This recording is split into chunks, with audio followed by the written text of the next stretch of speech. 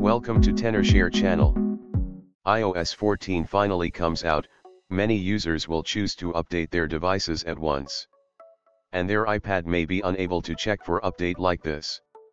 Today we gonna show you 3 methods to fix this issue. Method 1, delete the update and re-download.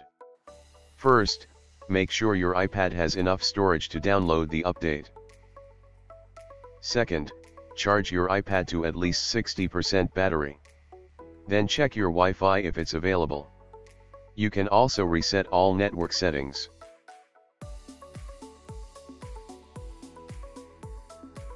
After delete the update, you can re-download it. Method 2, update your iPad on iTunes. Connect your iPad to computer and launch iTunes if you using Windows or Mac OS Mojave or earlier, or Launch Finder if you use Mac OS Catalina. Click Update.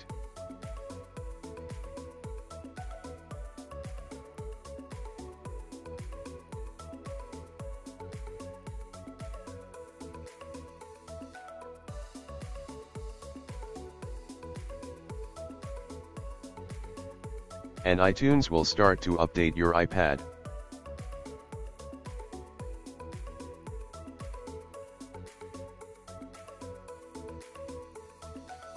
Method 3, use ReiBoot to update your iPad. Go to Repair Operating System. Click Fix Now for standard repair.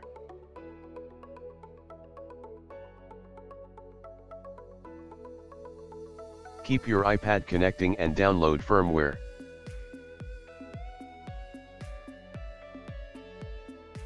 And it's now starting to repair.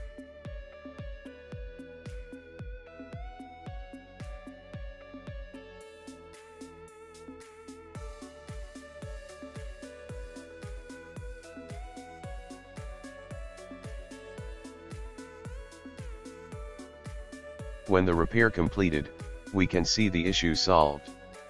Well done, now you can enjoy iOS 14 on your iPad. For more tutorials, you can subscribe us, or go to tenorshair.com.